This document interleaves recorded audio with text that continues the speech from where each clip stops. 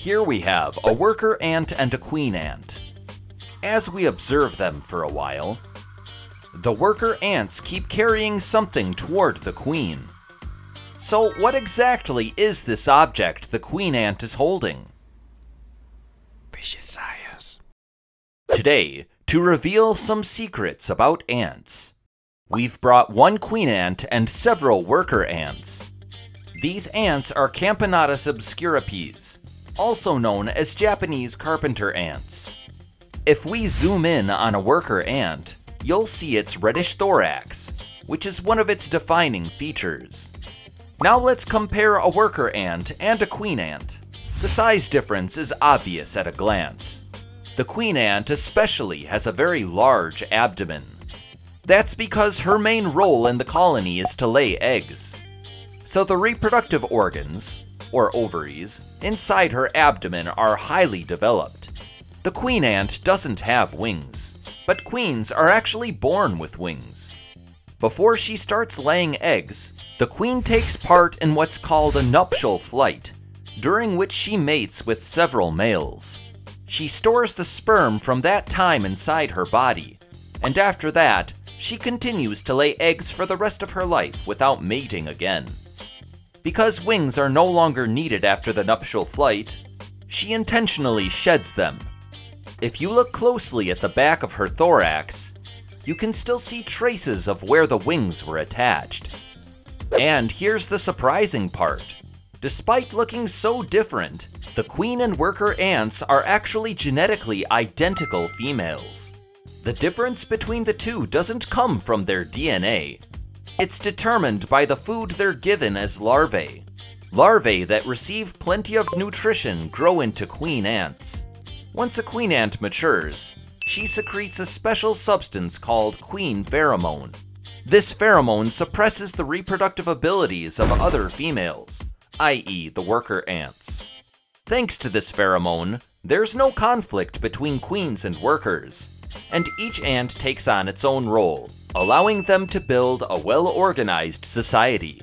Now, if we take a closer look at the ants, besides the queen and workers, you might notice something that looks like tiny grains of rice. Zooming in, they look like this, and if you examine them carefully, you'll see their shape is slightly unusual. Touching one, you'll see it moves, and moisture comes out from one end. People often mistake this for an egg, but it's actually a larva. If we zoom in even more, you can see the jaws here. Doesn't it look a bit familiar? In a previous video, we took a larva out of a giant hornet's nest to show you, and it looked very similar to this ant larva. That's because ants and hornets are closely related species. Ants belong to the Formicidae family of the order of Hymenoptera, and they share a common ancestor with hornets. That's why ants and hornets have many traits in common. Just like worker hornets feed and care for their larvae inside the nest, worker ants also take care of their young.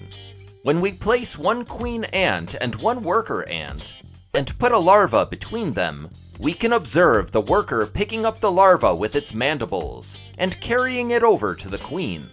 Isn't that fascinating? Normally, the queen ant stays in the center of the nest, which is the safest place, so the larvae are carried to where the queen is. If we place larvae in the center of the ant enclosure and watch, we can see the worker ants are carrying them all at once into the nest area. The part covered with this red plate is the nest. Lifting the red plate slightly for observation, you'll see the queen ant in the center of the nest, surrounded by all the larvae. Aren't ants truly fascinating creatures? Apparently, in many countries, more and more people are keeping ants as pets.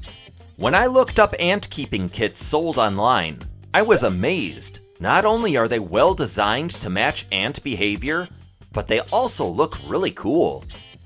If you'd like to observe a queen ant up close, try raising them with one of these kits. That's it for today's video. If you enjoyed it, please consider subscribing to the channel. This has been Fishy Science. where we use science to uncover the mysteries of the natural world.